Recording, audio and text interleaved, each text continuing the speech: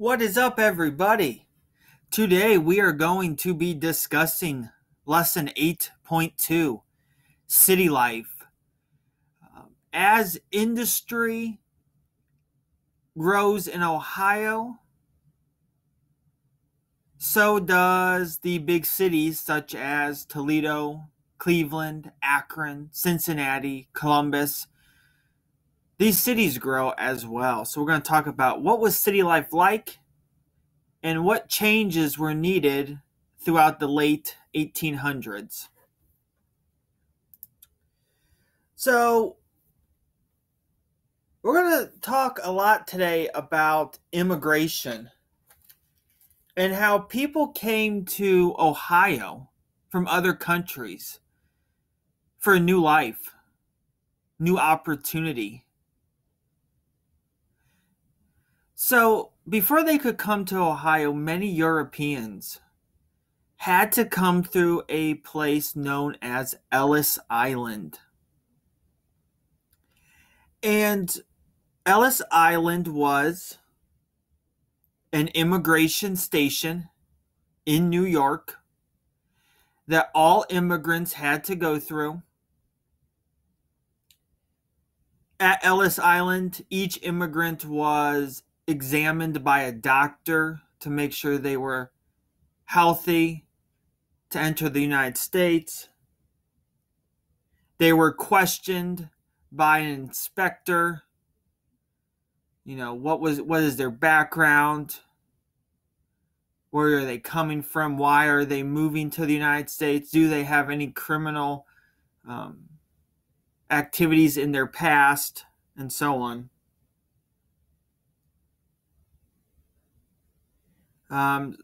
The process of going through Ellis Island, it could be up to 4 hours, or it could be many days. So, after passing through Ellis Island, then they could go anywhere they wanted. Some stayed in New York, while others went to Ohio. And so on this screen that you're looking at right now, the photo on the right side of the page is the outside of Ellis Island. Okay, boats would pull up and immigrants would exit the boat and enter into Ellis Island to go through the system. And then the picture on the left side of the page is inside. It's the one of the rooms, the gathering room of Ellis Island, where thousands of immigrants could be in one day. And they're just waiting for their turn to go through the process, to see the doctor, to talk to the inspector, and to go through in hopes of being let into the United States to live and to work. So, a new life in Ohio. So many immigrants came to Ohio in the late 1800s. So once they left Ellis Island, they came to Ohio looking for the jobs in its many industries. So we talked about some of them in the last lesson. We have the oil industry, the cash register industry, the rubber industry, but Ohio was home to many different industries.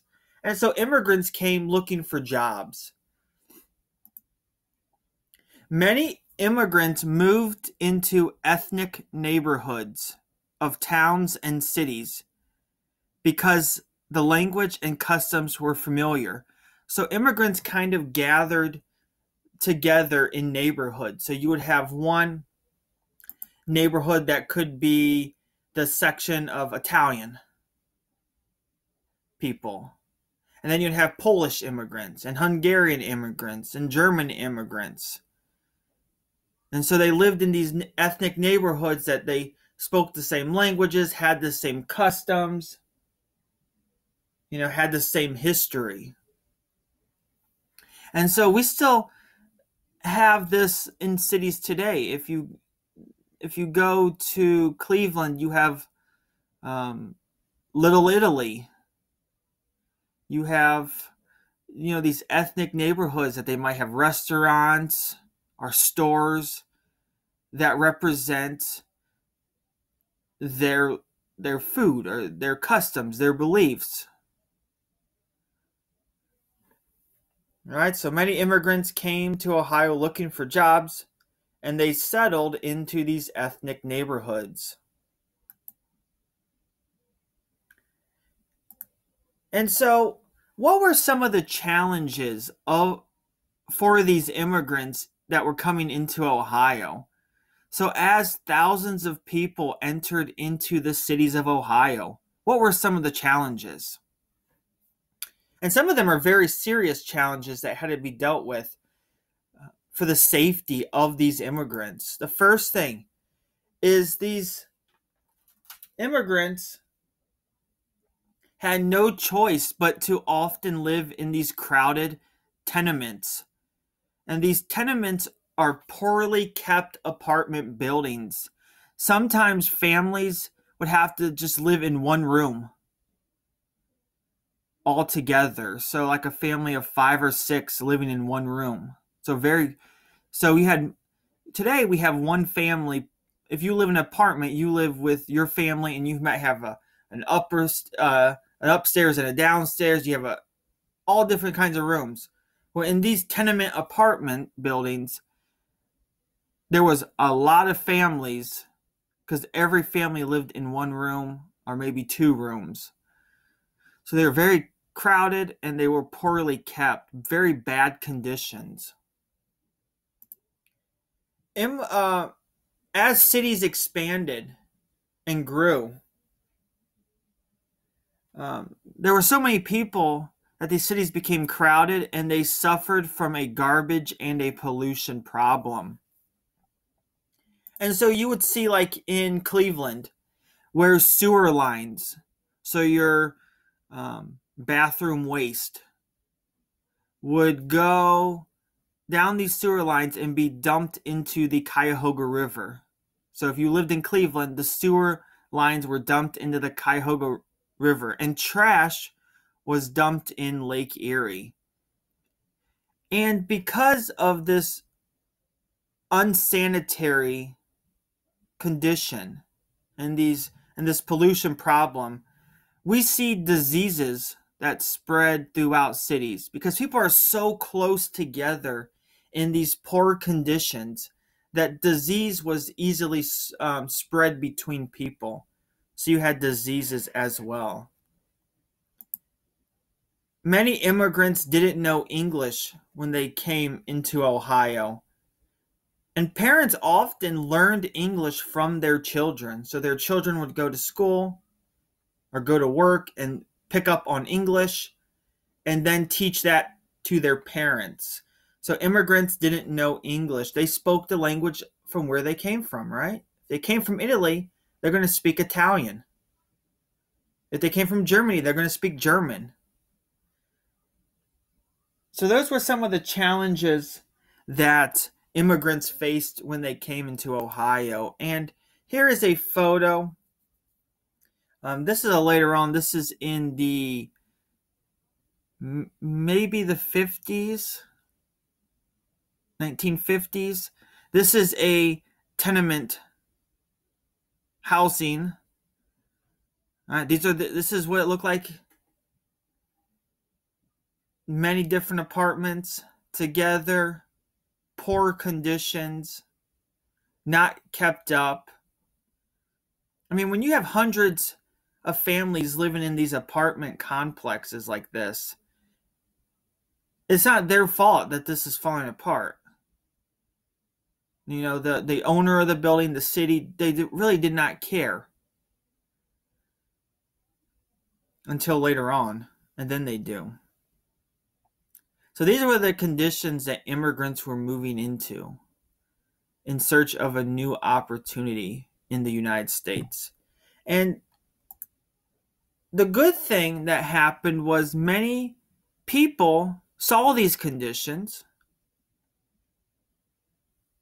And they decided something needed to be done. And so settlement houses were being built. The Hiram House in Cleveland was a settlement house. The first neighborhood guild in Columbus was a settlement house.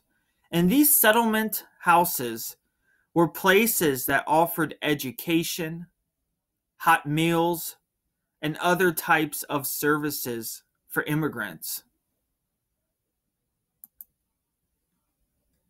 And large cities in Ohio began to work to protect their people. And so we see cities like Cleveland, Columbus, Cincinnati start to put in programs to protect the people living there. So now some of them built sewer lines to bring waste to treatment centers. So instead of dumping it into the river, the sewage waste would go into these treatment centers to be taken care of and sterilized and put through the process. Large cities also spent money on paved roads. Between 1890 and 1900, so 10 years, the city of Cincinnati paved 150 miles of its streets, which is a lot. All right, they're worried about the safety of people, and paved roads are more sanitary. All right, it's easier to keep clean. Electric streetlights were starting to be placed in the cities so that even at night you could walk the streets safely. And you could also drive at night. And improved fire departments. Cities began using horse-drawn horse-drawn fire trucks. So fire trucks that were pushed by horses, pulled by horses. And you also had new fire alarm systems that would notify the fire department if there was a fire, so they could get to it quickly. Because you saw people live so close together, if there is a fire in one apartment, it spreads quickly. So they're trying to find these new ways to protect those people. And so here's the settlement house in Cleveland. This is the Hiram House. And so here's some immigrants taking an education class.